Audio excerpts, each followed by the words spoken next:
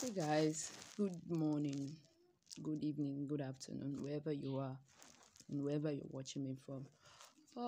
I really need to say vital things, which is this will help you too, because most of my videos you've been watching is all about how you can do this, how you can do this to your home and all that. But the most important thing is I haven't talked about how you can on yourself. Because one thing about spirituality is for it to work according to what you desire. It is how far you have worked on yourself.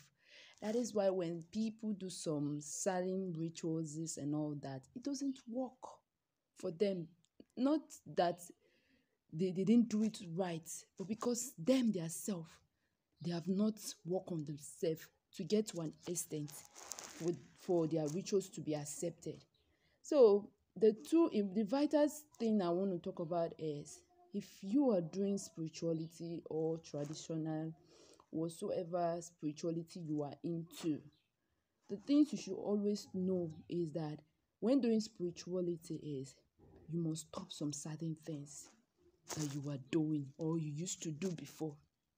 Maybe if you're the type of person that masturbate, you have to stop it. You understand? Sometimes ask yourself, when I masturbate, how is my life? How do my life change? Does it change positively or negatively?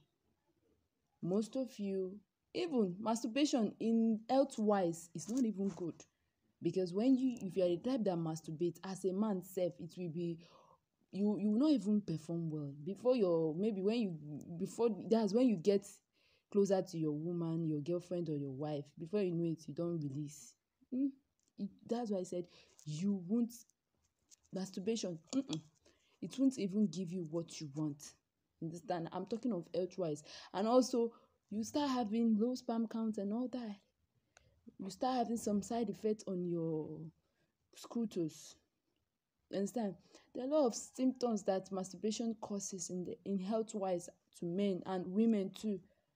Understand? Talk less of the spirituality. If you're doing spirituality or anything you are doing, you want to be so dedicated, you got to stop some certain things. You stop masturbating. You stop flirting up and down.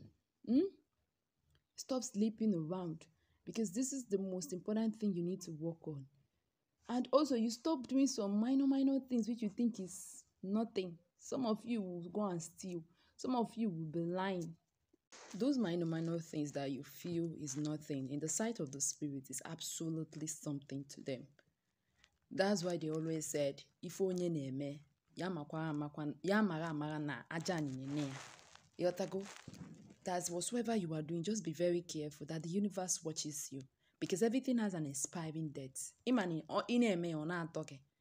When the time comes, when it start backfiring, your boom madi agwago. Most people do spirituality, they lie, they do all manner of things, and to people, to human beings, and to their fellow men, fellow women, and they think they are living their life like actually what they are doing is good. That is what they think, forgetting that if you see this life, everything has an expiring date. You really do have an expiry. So when you're doing spirituality, you got to forsake a lot of things. You have to leave certain things, certain lifestyle. This is the old you. This is the new me. You got to live a life of transparent. You understand? You got to the true spiritual person has trust issues. And one thing about being very dedicated to spirituality is sometimes you feel alone. It doesn't mean you're alone. They are really around you. It's just like if you're very sensitive, you feel the energy. And sometimes people do not understand the spiritual person. Forget it. There will be a time certain people will come to your life. They will start understanding you. People will come to your life, start understanding you. For the time being, if they are on misunderstanding, Lapo is just the stage.